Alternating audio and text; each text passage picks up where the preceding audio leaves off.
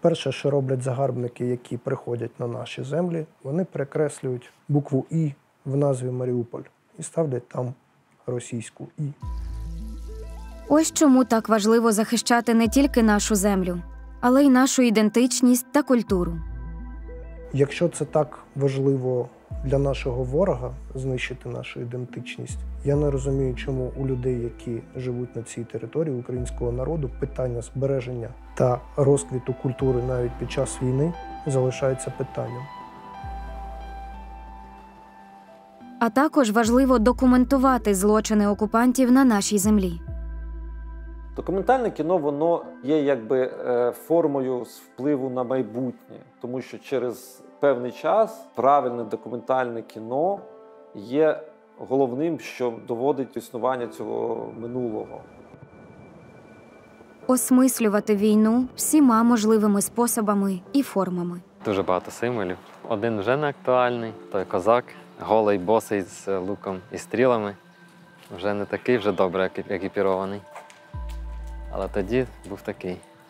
І завдяки мистецтву доносити ідеї та цінності наступним поколінням. Мистецтво, якщо воно може сказати про війну, але не напряму, і там через 5 і через 10 років воно все так же буде актуальним, це і є справжнє мистецтво. І так само розповідати про російську агресію світу. Чим більше ми розповідаємо про себе через культуру і через мистецтво для західних аудиторій, тим більше хаймарсів і патріотів у нас з'являється в нашій країні. Оберігати своє, аби вкотре не доводити, що українська культура не російська. Адже спротив культурному привласненню – це одна з форм протидії окупації. Ніколи не зможу спілкуватися з людиною, яка буде з Російської Федерації. Кожна людина, яка зараз мешкає в Російській Федерації, вона є цим пособником Путіна. Це друга серія документального проєкту «Культура під час війни. Північ». У кожного з нас буде свій персональний нік-кейф. Пляшка вина протримана до перемоги. Перша кава у вашому місті. В улюбленому та заповітному місті. Перша нормальна ніч. Не у сховищі, поміж двох стін, а просто в домашньому ліжку. Добрий вечір, Київ, добрий вечір, Багряний. Програма «Варнякання». Андрій Соколов, Антон Сліпаков сьогодні на благодійному виступі для Musicians Defend Ukraine. Це фрагмент виступу «Варнякання» – мистецького проєкту, який самі автори називають музично-документально-терапевтичним. Основа виступу – це електронна музика та поезія, що осмислює російське вторгнення. Антон та Андрій почали створювати цей проєкт із перших тижнів війни. Пасажири, відходимо від поїзда, чекаємо наступний поїзд. Почали приходити перші слова, які почали фіксуватися в певні речення, які вже більш-менш здавалися текстами. Я поділився першим текстом зі всіма, другим тільки з Андрієм, і він мені сказав, що це обов'язково треба фіксувати. Я бачив, що не всі активні були. Тоді мені здавалося, що Антон теж знаходиться в певному ступорі. Коли я бачив, що від нього з'явились перші рядки, здалося, що дуже важливо зараз буде зайнятим тим, що ти вмієш робити найкраще. Так музиканти почали творити разом, а згодом і представили свій репертуар публіці. Ти кажеш, що я виглядаю не дуже. Колір обличчя та волосся не свіже. З цим я погоджуюся, мій друже, але як я можу виглядати, як і раніше? Коли сплячі райони працюють ракетами, коли по мирних будівлях гатять гарматами. От і мене прицільно вбили та знищили десь 24-го чи 25-го. Це все про біль, про надію, про той вир емоцій, який, напевно, відчуває кожен. Червоний хрест у відпустці. Проводимо в сховищах обнадійливий конкурс. Як діти створюють антивоєнний малюнок. Із треками про складні емоції воєнного часу Андрій та Антон виступають на благодійних концертах у різних містах України, у тому числі прифронтових і деокупованих.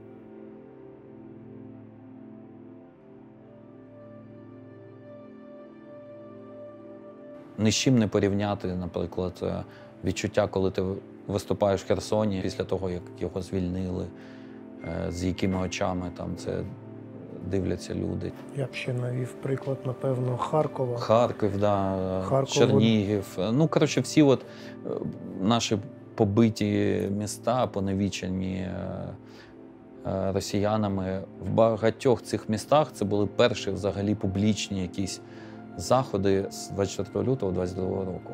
Тому вони все сприймали, це просто якесь відкривання. Коли ти приїжджаєш в місто, яке найбільше наближено до кордону і потерпає від постійних атак артилерії, але коли ти заходиш, бачиш тих людей на майданчику, і отой дух, який там вирує, він настільки кріпкий, от такий самий, тільки злий, по-хорошому злий. І от тоді я такий думаю, Харків стоїть дуже потужно, і він не губить найважливішого. Відповідатимуть за всі зруйновані будинки та фабрики, торгівельні центри та телевежі. Так, від нас теж багато чого залежить.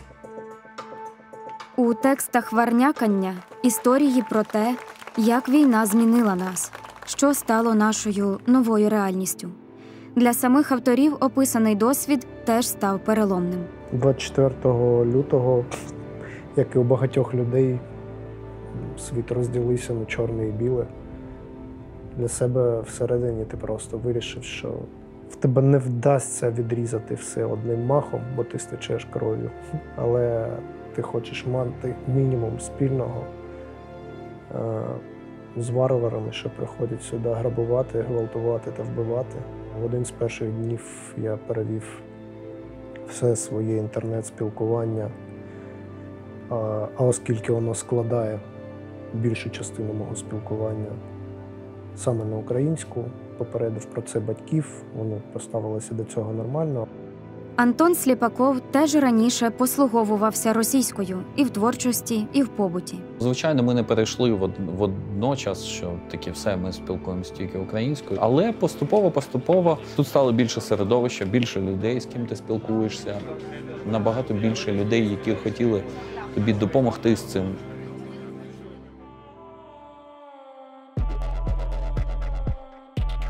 Так само поступово музикант став співпрацювати з українськомовними проєктами і творити українською. Нас Довженко-центр запросив в 2016 році зробити саундтрек до фільму «Ордер на арешт». І тоді я попросив Олександра Міхеда допомогти мені адаптувати всю літературну частину, яку ми використовуємо в цьому фільмі. Він все дуже класно адаптував. І вже в альбомі «Референс», над яким ми почали працювати в 2017 році, почали нарешті з'являтися українські тексти, в яких я просто відчув якусь більш стійку почву, що я можу. Тепер вже музиканти й самі готові ділитися досвідом переходу на українську і щиро підтримують у цьому інших. Ти слухаєш? Ти тут? Так. Знаємо відстань і кут. Можемо знати висоту. Дальність, кут, висота. Берегти людей, відстояти міста. Стій! Ти все вже своє відмітав. Стій! Та рахуй до 100. Більше спілкуватися, читати українською, перевести на українську всі свої гаджети, в побутовому житті розмовляти українською, розуміючи, що російська зараз може дуже сильно травмувати деяких людей. Це просто повага до всіх інших українців, які зараз з тобою знаходяться в тому чи іншому просторі. В транспорті, на вулиці і так далі.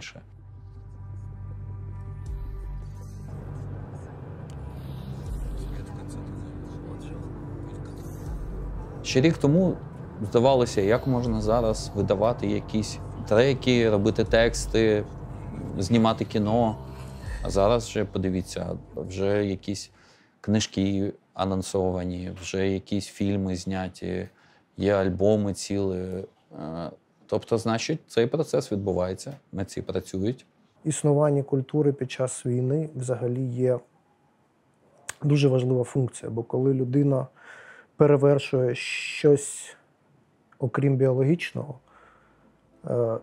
починає створюватись його певна ідентичність, якась самость цього народу, який живе на цій території. Перше, що роблять загарбники, які приходять на наші землі, вони що роблять? Вони перекреслюють букву «І» в назві Маріуполь і ставлять там російську «І». Спалюють книжки. Це дуже красномовно, тому що вони дуже точно вирізають сенсову складову, саме культурну складову, сутність українськості для людей, які живуть тут.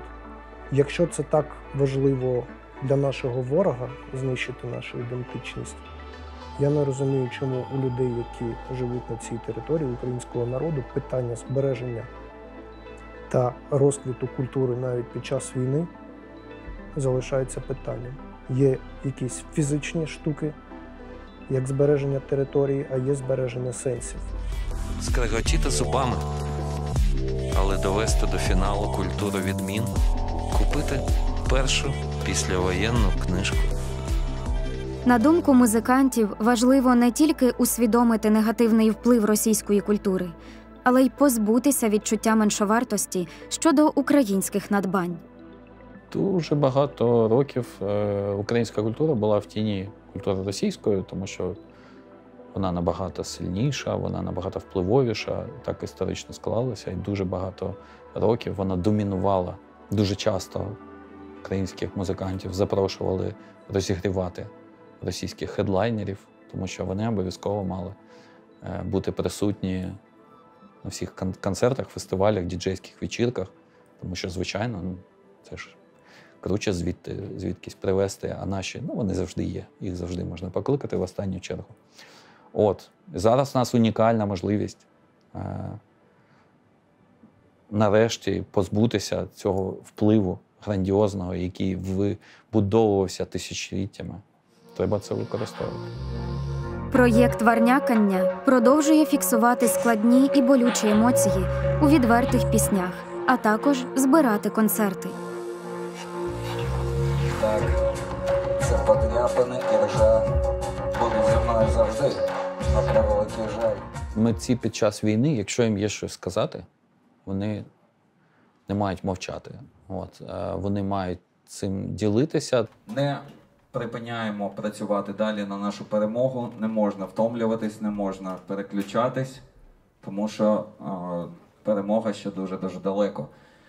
Але вона обов'язково буде. Слава Україні! До побачення, друзі. Тихого, спокійного вечора. Обов'язково побачимось.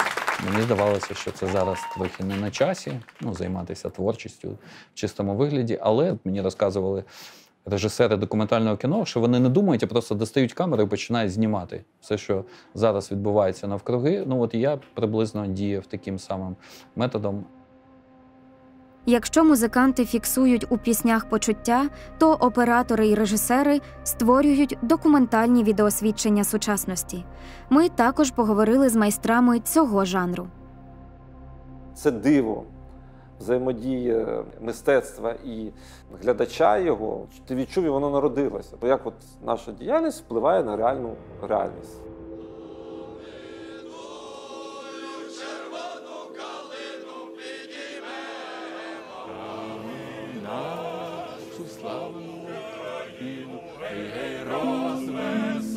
Це кадри «Вавилону-13» – творчого об'єднання, яке виникло з перших днів Революції Гідності і стало дзеркалом цих подій для українців і світу загалом. Концепція була перша, що ми робимо це для того, щоб світ побачив, що насправді тут відбувається. Ми робимо в першу чергу про людей, про побутову складову, соціальну складову під час Майдану.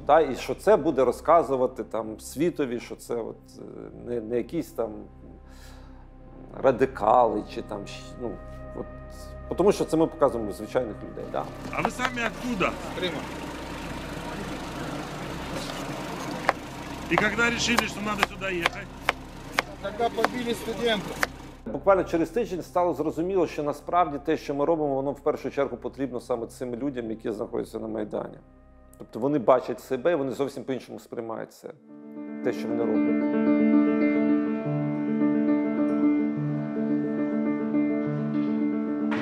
Митці Вавилону-13 допомогли учасникам протестів осмислити їхній досвід. Багатьом це допомагало не втрачати віру і рухатися далі, до спільної мети. З одного боку існує там репортажі якісь, а з іншого боку вони бачать себе як частину якоїсь вже відбувшоїся реальності, якогось документу, якогось культурного простору цього Майдану. І через це вони себе усвідомлюють по-іншому. Вавилон-13 існує вже майже 10 років. Нині вони мають визнання у світі кіномистецтва і продовжують випускати фільми про російсько-українську війну. Це в нас такий мітінг-рум, в нас є тут монтажки, в нас є там місце, де ми зберігаємо апаратуру, місце, де ми побудували сервак, врешті, такий дуже потужний. Із перших днів війни на сході України 2014 року документалісти Вавилон-13 фільмували перебіг бойових дій. На 24 лютого ми були такою, я б сказав, сектою свідків війни. Тобто ми робили про це. Творчість Вавилону загалом була в першу чергу скерована на те, що відбувається на Сході, а там була війна, яку там називали спочатку АТО, потім ООС. Тобто це були процеси, які здебільшого суспільство, якось воно не було готове про це дуже багато розмовляти. І це, і це було проблемою великою. Та проблема, вона вивелилась в багато проблем, які зараз існують насправді. І, власне, ми займалися тим, що ми казали, ні, там війна, там вбивають, там от такі проблеми. Це так тут посттравмат, це от люди, які там воювали, вони тут зараз. Тобто цей процес нам постійно існував. І загроза російської агресії, вона не те, що була нам очевидна. Ми знали, що це буде.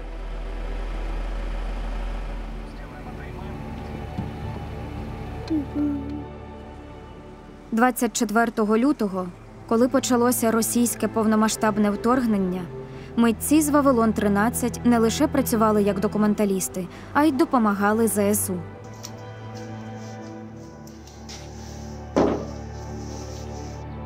Багато хлопців, хто зараз займається тим, що вони працюють з дронами в ЗСУ, починалися ці всі історії саме з цієї кімнати. Тут буквально збиралися, сідали в машину і їхали конкретно в Ірпінь.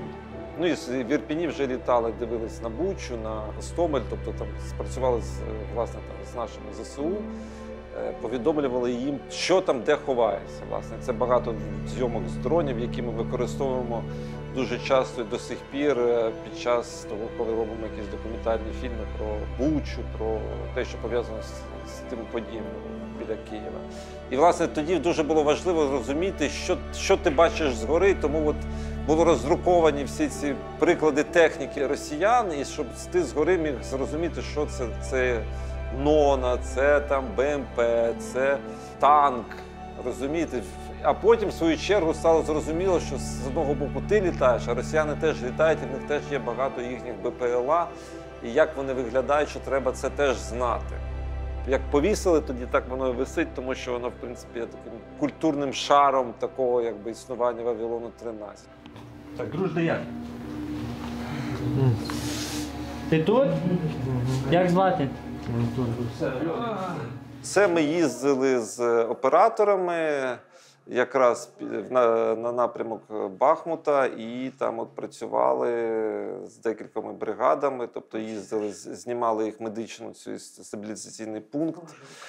Це вже матеріал, який був до того відзнятий Ярославом Пілунським, вавилонянином. Зараз службовець ЗСУ, працює в розвідці. І це він під Харковом ще знімав. Отче наш, нехай буде царство, і сила, і воля Твоя. Лиш би не стріляли по нас, Ми от зараз робимо екранізації, вже осмислення самими бійцями того, що відбувається. Це їх рефлексія, да, яку ми можемо більш масштабувати за рахунок того, що це не читає там класний професійний актор, актриса. Щоб довезли живі і здорові, усіх живих і здорових. Дуже класний оператор, це зніме якусь там непряму алегорію там якихось бойових сюжетів. Музику напише там якийсь чудовий там Антон Байбаков, кінокомпозитор. І це все народжує певний вже такий синтезований, такий невеликий фільм. Якби не Малиш, Валькірія та їхня лопата були б спізнились до тебе. Спізнились би Коля, Паша і навіть Вітя, який вчасно приходив на перші нудні уроки старої школи у селі Голосковичі. По «Війні на ножері» ми працюємо з вже готовими творами. У нас є певний там свій такий невеличкий колектив, там чоловік 20, де там щось там діляться ідеями, щось публікується, хтось там знову приносить вірш Жадана, давайте Жадана. Ми кажемо, ні, ми домовилися, що не буде, все буде от якраз от така історія від землі, не від якихось зірок, там, а саме від простих людей, які це роблять, тому що вони не можуть просто не написати це. Він переїхав в Бучу в середині березня 2021-го. Винайняв маленьку квартиру у цоколі і завів кота, шерсть якого була кольору помадки на еклері. Він ходив на англійську в тренажерку та на сповіді. Він любив дивитися, як падає сніг та в тумані зникає вулиця. Ці кадри мають неабияку цінність, як докази воєнних злочинів російських окупантів. Також це інструмент збереження нашої історичної пам'яті. Ми ж то знаємо, що вони вкрали це, вони вбивали Україну, вони намагалися знищити її, і їм вдавалося дуже успішно, там мільйони людей просто з голодом морити, там, знову ж таки, просто без зброї кидати на якісь там штурми під час Другої світової. Тобто це дуже успішно було з точки зору взагалі ефективності, те, що робила Росія по відношенню до українців, як геноцид. Роки минатимуть, але все одно це якась сакральна річ, якої вони не зможуть позбутися. Вони мають знищити Україну, тому що от Україна, яка існує поза культурним російським контекстом, це смерть Росії в їх головах. На хресті наче татуюванням закарбовано. Тут спочиває номер 457. Вічна пам'ять. Наша психіка намагається витіснити найжахливіші спогади. Це природний захисний механізм, який водночас заважає нам, як нації, засвоїти уроки минулого.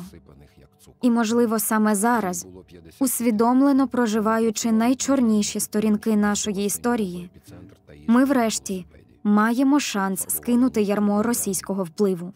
Наша незалежність, вона доведена, вона вистражена, вона відбита в ворога.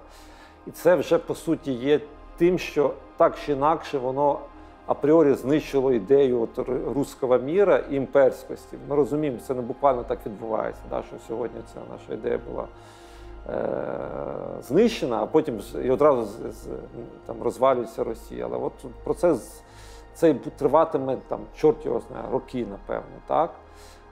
І в цьому ситуація в тому, що ми вижили, і ми виживемо по-любому. Можливо, не повні все ж таки території не будуть ті, які там були там в 91-му році, да, коли Україна незалежність отримала. Але Україна буде, вона буде переможецею в цій ситуації, в цій війні. 2 особи прибрали все скло з консерваторії, а 2 інші поставили на місце. І це, я кожного дня це бачу, але все ж таки для мене це здивування, що 2 особи це все зробили самі. Це просто фантастика. Триматися і продовжувати боротьбу серед горя, болю і втрат – це дуже непросте завдання. Документальні історії про сьогодення допомагають зберігати фокус у цьому вирі подій. Документальне кіно, воно ніби є відбиттям реальності, але насправді воно будує цю реальність.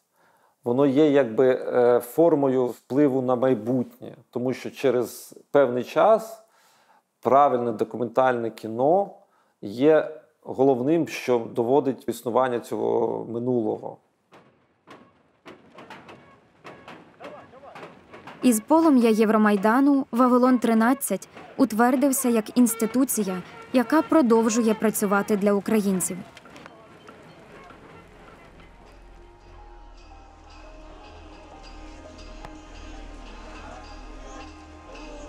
Ці майже 10 років були потужним імпульсом для розвитку не лише українського громадянського суспільства, але й культури.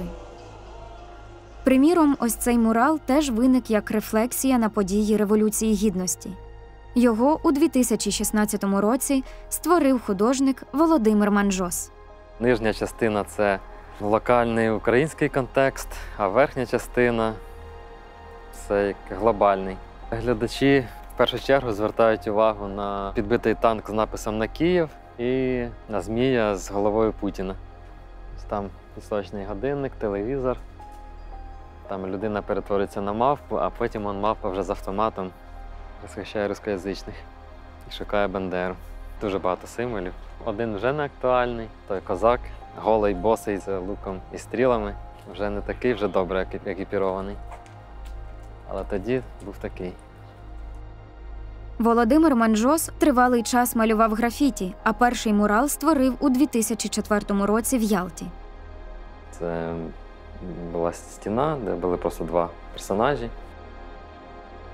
Володимир Манжос був учасником стрит-арт групи «Інтересні казки» разом із Олексієм Бордусовим.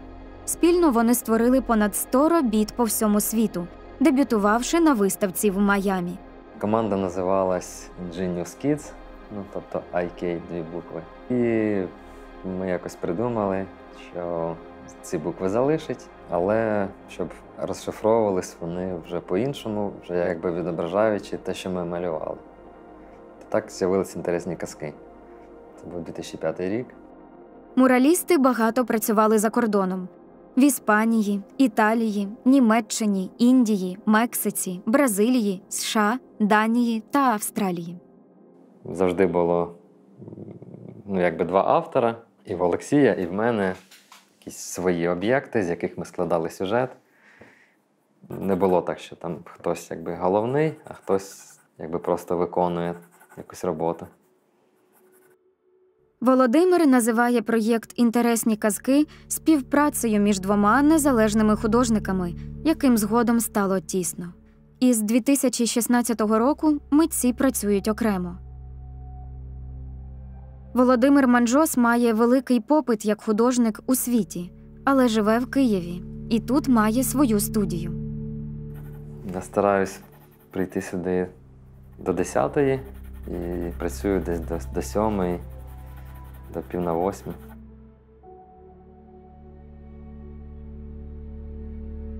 Це те, що я з іншими художниками, ми обмінювалися, або хтось дарував.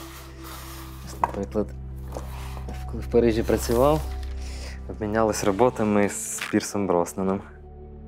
Із актором Пірсом Броснаном Володимир познайомився у Паризькій літографічній студії, де свого часу бували Пікассо, Міро, Матіс. Володимир теж тут інколи працює, коли має проєкти в Парижі. Один із таких був нещодавно. Його ідея саме, щоб художники малювали на стінах шкіл. І знову ж таки, так як в моїй країні війна, я не можу. Просто якась. Хоча там місцеві парижани просили прибрати там всі деталі, що нагадують війну. Але я все одно залишив, наприклад, це типу земля. Вона горить. Тут ось тріщина, де Росія. Тут вишивка в вигляді тризуба. І просто якби букви. Кожен українець зрозуміє, що це написано «Перемога». Якщо скласти. Володимир Манжос починав із графіті, потім багато працював над муралами, пізніше – над літографіями, фігурками з бронзи, розписом та релів. Йому подобається експериментувати у творчості. Я дуже вибірково працюю з муралами. Це вже давно не основний вид моєї діяльності. Але з початку війни я вважаю, що це дуже гарний спосіб через мурал заявити всьому світу, привернути увагу до того, що відбувається в Україні.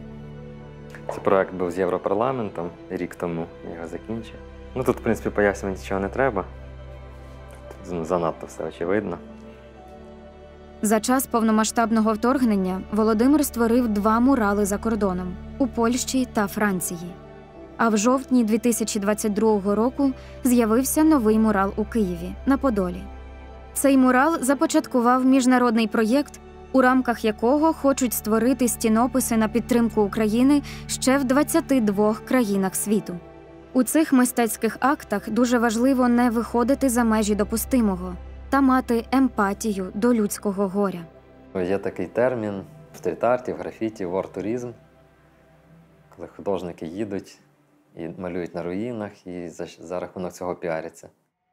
Ну, я просто уявляю, що якийсь беззахідний художник приїхав, на руїнах моєї студії намалював там щось. Я вважаю, що це буде трохи виглядати як мародерство. Але Бенксі – це настільки великий бренд, ім'я, дуже відомий в світі, що йому можна, скажімо так.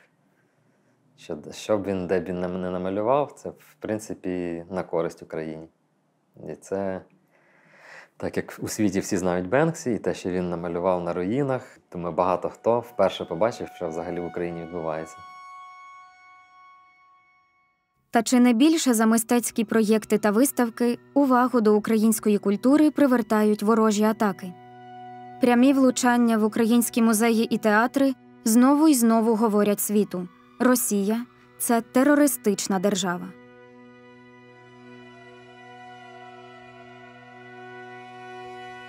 Йдеться про Іванківський історико-краєзнавчий музей, де, зокрема, зберігалися шедеври української мисткині Марії Примаченко. Цей музей у другий день повномасштабної війни знищили окупанти. Цей музей він поділений фактично так, на дві частини. З цієї сторони було, якщо я не помиляюсь, 4 кімнати. Да. А та сторона, вона майже була без перегородок. І почала горіти якраз та сторона. Картини Марії Примаченко дивом вдалося врятувати. Хоча насправді це було не диво, а відвага і героїзм місцевих людей. Картини Марії Примаченко були заздалегідь заховані тут в музеї. Ми знали, де вони заховані, і тому їх всі відразу витягнули. І першими це були, що врятовано, то були, звичайно, картини Марії Примаченко. А потім уже що могли, те виносили. З цієї сторони ми майже все, в принципі, встигли повиносити. А з тої сторони снаряд попав, і отвір уже був видно, куди попіл і сам вогонь почав падати. Тут ми, мабуть, втрьох ламали ці решітки. Пощастило, що рукожопі майстри ці решітки не встановлювали по правилам. Інакше ми не змогли просто залізти туди. Ви самі розумієте, якби вони були по правилам тут встановлені, ми б руками голими не виламали б їх. Саморізи були вкручені в утеплювач. Не плачте, не плачте. Все буде добре. Це все відбудується, стане ще краще. Да. Життя – це саме головне, а будівлі – це ніщо. The artworks of Ukraine's treasured painter Maria Primachenko were reportedly destroyed. Cette peintre fascinait Picasso. Та коли російські ракети ледь не знищили картини Марії в Іванкові, світ знову про неї заговорив. А на родинний фонд посипалися пропозиції щодо виставок картин художниці у різних країнах. Навесні 2022 року на благодійному аукціоні у Венеції роботу Марії продали за 110 тисяч євро. 110,000 euros. You're an amazing man. Пізніше і в Україні організували аукціон, на якому продали врятовану зі знищеного окупантами музею картину «Квіти виросли коло 4-го блока». $500,000. 3. Продано! За виручені кошти, а це $500,000, закупили і передали на фронт 125 бусів. Тим часом картини Марії Примаченко знову підкорювали світ у Чехії, Франції, Італії, а також вперше в Індії та Великій Британії. Українці також перевідкривають свою культуру. У вересні 2022 року у Києві презентували виставку врятованих в Іванкові картин Марії Примаченко. А влітку 2023-го у Національному центрі «Український дім» відкрили виставку «Марія малює», де показали 100 картин художниці з приватної колекції мистецтвознавця Едуарда Димшиця. Гаслом цієї виставки стали слова Марії «Щоб люди жили, як квіти цвіли». Подібні культурні події допомагають усвідомити – життя триває, навіть під час війни. І все ж дуже багато культурних інституцій призупинили виставки і вивезли свої експонати, щоб оберегти їх. Наприклад, один із найбільших у Києві музеїв – Музей Ханенків, де до вторгнення зберігалося понад 25 тисяч експонатів, зараз буквально порожній. Але замість того, щоб просто сховати твори мистецтва, команда музею тимчасово передала їх у користування різним музеям світу. Це була наша політика. Не приховати колекції, а зробити максимально можливим, щоб вони були презентовані західним аудиторіям. Чим більше ми розповідаємо про себе через культуру і через мистецтво для західних аудиторій, тим більше хаймерсів і патріотів у нас з'являється в нашій країні. Для когось це не є очевидним зв'язком, але цей зв'язок дуже прямий насправді. Тому що електорат західних країн може підтримувати дії своїх політиків тільки тоді, коли він розуміє, хто ми. Ми говоримо про спільний ґрунт зростання, з якого ми виходили. Чи то візантійська культура, чи це культура середньовіччя або відродження. Ми показуємо, що ми дивимося на ті самі речі, і ми зростаємо з тих самих речей. І наша культура українська, вона також зростає у взаємодії постійно з цими культурами, з цими речами. Світова музейна спільнота пішла назустріч, і багато хто зголосився підтримати український музей. Перші, хто відгукнулися, навіть самі запросили, це був Вільнюс. І вони взагалі неймовірні. Ми зробимо 5 виставкових проєктів, які будуть виростати з різних типів наших колекцій. З Королівським замком у Варшаві ми працюємо трошки інакше. Частина наших творів починає з'являтися як інтервенція в їхніх експозиціях. Вони позначені, звісно. Вже 2 твори там є. От буквально за тиждень відкриється виставка, де буде ще один наш твір. І потім буде ще окремий проєкт наступного року, там, де буде просто виставка, власне, з творами з нашої колекції. Ще один проєкт, яким ми дуже пишаємось, чесно. Це виставка в Луврі. Ми почули, що Лувр готує велике дослідження, пов'язане з Візантією. І це дослідження буде тривати кілька років, і вони зараз передосліджують все, що є дотичним до цієї епохи. В нашому музеї є 4 найдавніші ікони в Україні. Вони не створені в Україні, але вони тут знаходяться. Це сінайські ікони, так звані, їм 1500 років. І вони не досліджувалися, починаючи з 70-х років. Крім того, є ще мозаїчна ікона у нас, це кінець 13-го, початок 14-го сторіччя. Вона також походить з цієї традиції. І ми домовилися так, що ці ікони потраплять в їхні дослідження, і ми також будемо учасниками цього процесу. Це така абсолютно він-він історія, коли на науці, на спільних задачах вибудовується така співпраця. Поки українська колекція подорожує світом, міжнародні інституції також підтримують музей Ханенків на його батьківщині. Одним з перших з таких донорів для нас став фонд «Алів», який має дуже багато донорів, які вкладаються грошима в цей фонд. Це і європейські донори, і азійські, і приватні, і американські. Один з перших таких донорів, який нам допоміг придбати певне обладнання. І ми розуміли, що у нас може бути складна осінь, і ми вже літом купили генератори. 10 жовтня 2022 року команда музею переконалася, наскільки правильним було рішення вивезти експонати. Тоді зовсім поруч із музеєм Ханенків прилетіла ворожа ракета. Прилетіла прекрасна ракета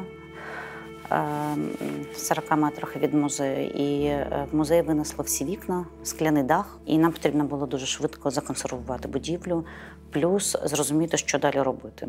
Коли відбувається вибух поруч з будівлею і йде вибухова хвиля, ви візуально можете не побачити, що сталося з будівлею.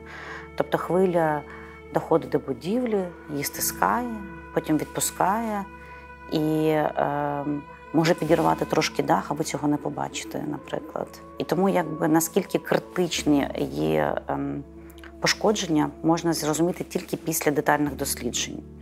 Тож роботи додалося, але є ті, хто готові з цим допомогти. Це був World Monument Fund, це було ЮНЕСКО і це був House of Europe.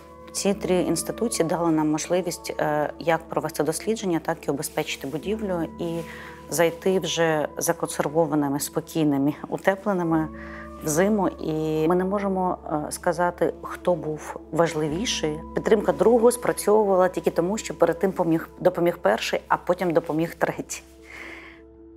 Працівники музею продовжують робити установу центром культурного притягання навіть без експонатів і навіть після прильоту ракети. Ще з початку повномасштабного вторгнення вони запустили культурні проєкти, які б ніколи не сталися у мирні часи. Через те, що стіни музею зараз пусті та порожні, це дуже боляче для нас, як для співробітників музею, але це дає нам інші можливості для використання цього простору, для взаємодії з цим простором в першу чергу.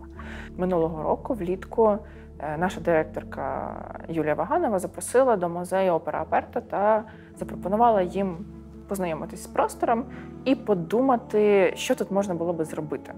І тоді Іллю та Романа настільки вразив пустий музей, що вони дуже включилися в цю історію і створили 5-годинну оперу про створення світу.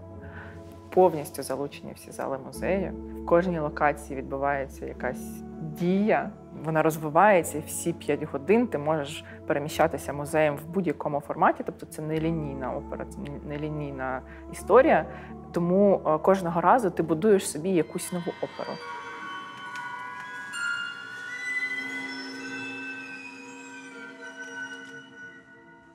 Разом із кав'ярнею-баром «Сквот 17Б» музейники запустили спільний проєкт «Коктейль із кураторкою». У нас цього року з'явився проєкт з нашими сусідами «Сквот 17Б». Він такий багатошаровий, ми давно з ними дружимо колективами. В кінці минулого року у нас вийшло знайти формат, в якому ми могли б взаємодіяти. Тому ми розпочали такий цикл «Коктейль з кураторкою», взагалі з куратором, але здається, кураторів в нас там ще не було, були лише кураторки. Це така, суперлегка розповідь захоплива, бажано. Плюс в Сквоті розробили 3 музейних коктейлі. Вони присвячені колекції та історії музею. Частина коштів з їх продажу йде на спецрахунок. Я не знаю, в якого музею в світі ще є колаборація з баром біля цього музею. Пусте приміщення установи створило обставини і для музичної співпраці. До нас звернулись представники Джамала і запропонували зібрати кошти на відновлення. Ми поговорили, подумали разом і вирішили, що треба боротися не з наслідком, а з причиною. І вирішили збирати кошти не на відновлення, а на боротьбу з загарбниками та нападниками. І ми зібрали на снайперську гвинтівку. Концерт Джамали в музеї був би неможливий, знову ж таки, в будь-який інший час, коли тут знаходиться експозиція, тому що ті звуки, які потрібні для хорошого концерту, вони несумісні з музейними сигналізаціями та з предметами, які в нас зберігаються.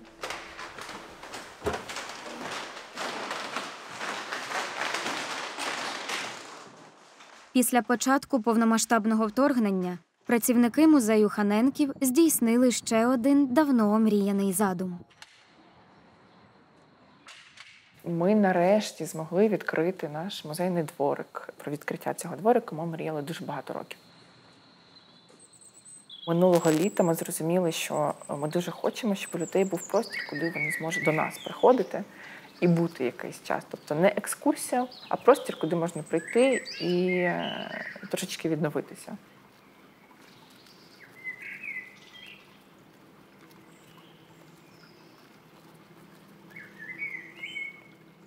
Те, що ми, можливо, допомагаємо комусь відрефлексувати те, що відбувається, або хоча б знайти якусь розраду, якщо зараз не час для рефлексії,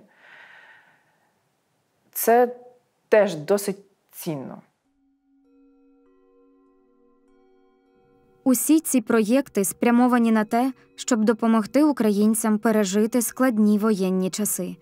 Втім, не можна забувати, що небезпека нікуди не зникає. Відчуття Києва фортеці, воно з нами завжди. Є задачі, які ми не зможемо зробити, або речі, які ми не зможемо зробити до закінчення війни і до того моменту, коли перестануть літати ракети. Але з іншого боку, де гарантія, що після перемоги і підписання всіх угод якась ракета до нас не прилетить знов? Ми ж знаємо, що ми тепер будемо жити постійно в ситуації, що до нас завжди може прилетіти ракета. Це відчуття добре знайоме тим, кому вдруге довелося пережити початок воєнних дій. А це дуже багато людей, які свого часу рятувалися від російської агресії на сході країни і окупації в Криму. Навіть цілі інституції, які вже встигли відновити роботу на іншій території, знову опинилися у стані відчаю і тривоги. Так сталося з Луганським театром, який після окупації Луганська осів і відновив діяльність в Сєвєродонецьку. Я не виїжджав в 2014 році, я виїхав в 2015 році. По-перше, ще певний час якийсь ми чекали на те, що все повернеться. Тобто, ми не вірили в те, що це там може бути надовго, і що, в принципі, в 21 сторіччі можливо, щоб інша країна захопила територію незалежної країни в центрі Європи. Тобто, в це було дуже складно повірити. І, в принципі, велика частина людей на цій вірі, вона ще якийсь час там жила, і чекала цього. Коли Сергій все ж наважився на евакуацію в Сєвєродонецьк, вирішив, попри все, відроджувати свій театр. Він зіткнувся з багатьма труднощами. Актори роз'їхалися по різних містах, будівля театру була пошкоджена через пожежу, і навіть у такому стані її доводилося ділити з іншими колективами. Але зрештою будівлю відремонтували, і в ній почало вирувати життя. Театр у Сєвєродонецьку жив, на мою думку, добре, тому що він функціонував на всі 100% своїх. Був прекрасний ремонт, територія театру, фонтан, світло, звук в театрі, все працювало. Театр мав свій театральний фестиваль. В Сєвєродонецьк приїздили зі всієї країни, всі буквально. Життя таке культурне було буремне, творче і дуже активне.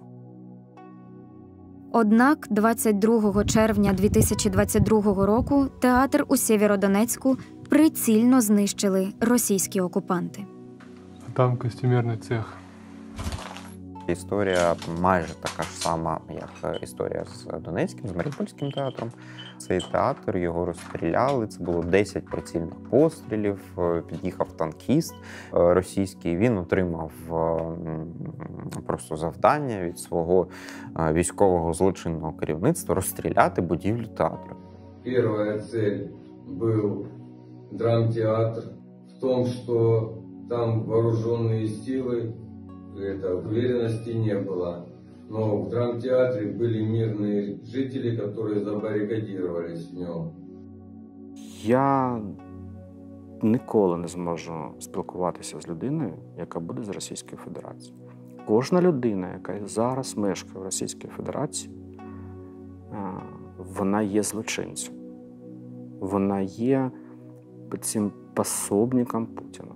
Нормальна, адекватна людина, вона не може просто спостерігати і знати, що поруч її люди роблять те, що вони зараз роблять. Це і Буча, це Ірпінь, і це ще не докуповували ті інші міста.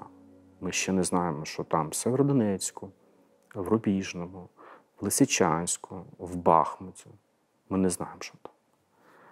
Тому, коли мені кажуть, що є хороші русські, їх немає. Ні, це злочинці. Там балетний клас. Через цих злочинців колектив Луганського театру знову став безпритульним. Це вже сталося вдруге в нашому житті. Я коли збирав колектив, я їм казав, що збирайте речі, у вас мають бути там тривожні чемоданчики і так далі, і тому подібне. Але сам я нічого цього не зробив. Ну, тобто, я не вірив. У мене не було ні тривожного чемоданчика, ні зібраних речей. Тобто, я виїхав з Сєвєродонецька, маючи мінімальний набір речей. Він був абсолютно рандомний, абсолютно не пристосований і абсолютно не потрібний мені в подальшому моєму житті. Ну, наприклад, фен. Я ніколи їм не користувався. Акторам і адміністрації театру знову довелося вирішувати, що робити далі в житті. У цей момент головний режисер Луганського театру Максим Булгаков пішов захищати нашу країну зі зброєю. Не було якогось такого, вирішив, я пішов. Воно пішлось. Коли був 14-й рік, я був якраз у Києві. І чесно вам кажу, що таке враження, що там десь далеко. Куди не прилітало, вони не можуть зрозуміти, що це таке. Були такі відчуття, коли я приїхав працювати до війни в Сєвєродонецьк, то я відчував, що люди, вони щось таке знають і щось таке розуміють, що ти наразі не розумієш. Але потім, коли тобі прилетіло, коли ти сам пішов, коли ти все це надивився, багато речей зрозумів. Потім вже, коли дивишся, коли театр прилетіло в Маріуполі, то остання капля. Максим пробув на передовій із вересня до жовтня 2022-го. Потім був демобілізований за сімейними обставинами. Відразу ж після демобілізації він повернувся у рідний Луганський театр, який цього разу знайшов прихисток у Сумах, в академічному театрі імені Щепкіна. А в мене є ідея. Лишайтесь тут. Будемо разом жити. Місця тут тихі, глухі. Інтерпол сюди не дістане. І ви не боїтеся переховувати тут вбивцю? Це ж стаття. Ну і місяць з неї статтею. Де ми, а де стаття? Іноді там ти розумієш, що тобі там вже 40 років, да, і у тебе нічого нема. Ну, є поруч люди, які там 67, і ти розумієш, що в неї теж нічого нема. Ну, у тебе є заради чого жити. Ти винен людям допомогти пережити те, що у них вперше сталося, а у тебе вже друге, тебе легше. Нині під одним дахом успішно співіснують два творчих колективи – Сумського і Луганського театрів. Іноді вони роблять спільні проєкти. Ладно, пожертвувати цим світом тільки для того, щоб посадити свою дитину на стару гойдалку? Не збивай її. Думаєте, як божевільна? Може, це справжнє бажання. Хай божевільна, аби справжнє. І хоча Луганський театр, попри все, продовжує працювати, шрами минулого нагадують про себе. Актори вчаться з цим жити і зі сцени допомагають переживати свої втрати тим, хто зазнав їх через війну. Постійно стикаємося з тим, що там пишуть, що це був наш прекрасний театр, а Олександр Гришков, керівник театру сьогодні, він завжди каже, що це була будівля театру. Колектив театру, він існує, він просто зараз знаходиться в іншому місті. І це місто Суми. І приїжджайте до міста Суми, і ви побачите вистави цього театру. Що таке? Суми стали рідними для Луганського театру, як колись і Сєвєродонецьк. І все ж люди не втрачають надії на повернення у рідний, український Луганськ. Ми вже не розглядаємо повернення в Сєвєродонецьк.